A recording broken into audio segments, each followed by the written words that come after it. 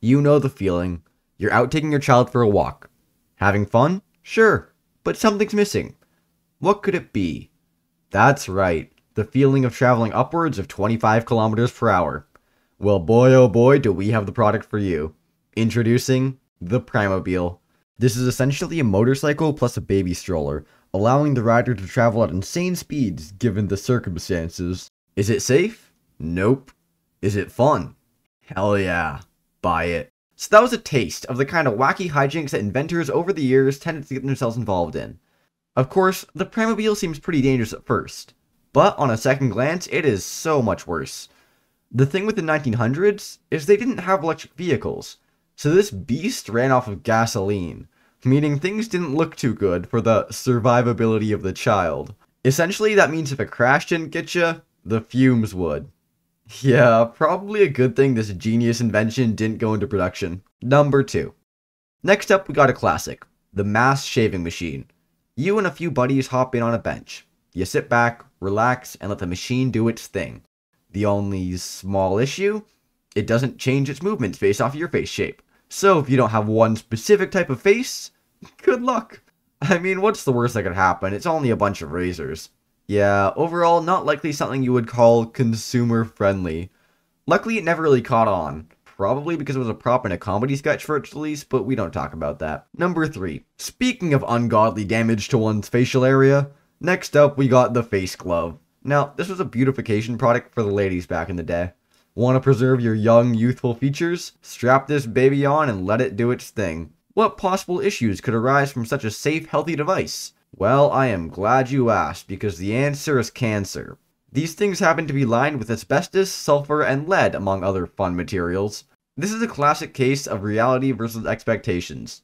Your expectations would be taking the mask off and looking like a new person, young and fresh. In reality, you take the mask off and look like a new person, only crippled and disgusting. Direct exposure to lead and asbestos tends to do that. The product was also advertised as, and I quote, the toilet mask. I don't have any desire to find out why. I mean, look at this advertisement. Doesn't she look like she's having a great time? Number 4. Experts have come up with many ways to diet effectively over the years. Now, ideally, you surgically remove your stomach.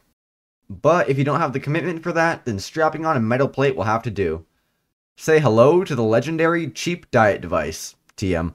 This was a handy tool like any other, used in order to start slimming more effectively. The premise is, if you need to stop yourself from eating too much, cut it off at the source. Good luck mashing in a cheeseburger with this thing in effect. It truly is a genius product. Although they never explained if you're supposed to wear it at all times, or if you get hungry you're supposed to sprint over to the mask, grab it, and strap it on.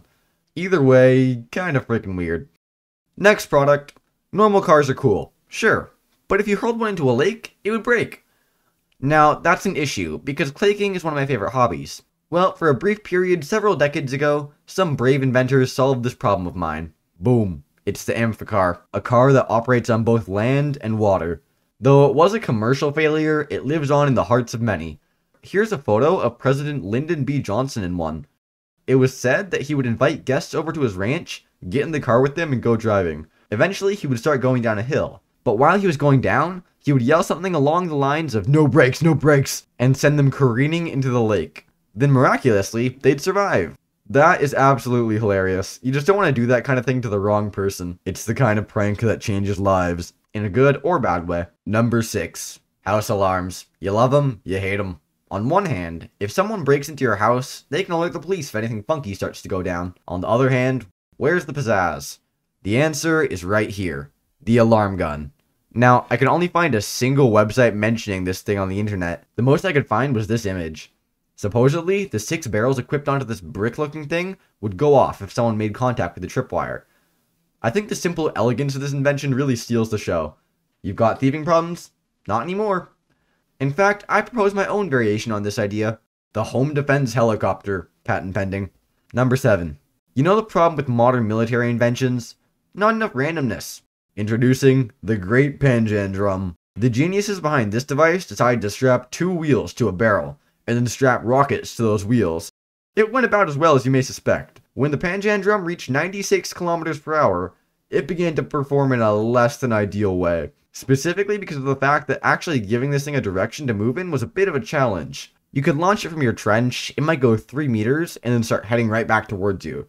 But even if you could aim it correctly, once it reached top speed, it would just break down. In their one official test in front of high-ranking military officers, the rockets went haywire and the drum went berserk and nearly smoked the cameraman. In the end, the only thing this weapon had destroyed was the hearts of the high-ranking military officials. And itself. If you want to learn some facts that mess with your perception of time, click this video. And if you made it to the end, subscribe.